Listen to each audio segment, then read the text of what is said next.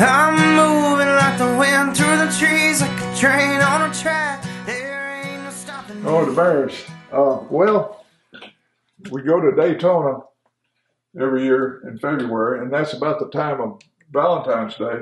So I get Marilyn some candy, and it's also got bears, these little stuffed bears.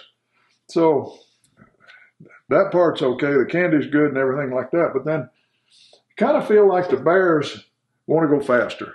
So we put the bears in the car, in the battery box during practice, so that they get the experience of running a couple 100 miles an hour. Well, that goes okay. So then they get continually through the years to get to ride in race cars, either in the side the door part, then where driver usually stuffs his hat, or in the battery box. And they got to ride with A.J. Foyt and a number of other drivers at a very high speed at Daytona. And they're still here today and enjoyed the ride, I'm sure.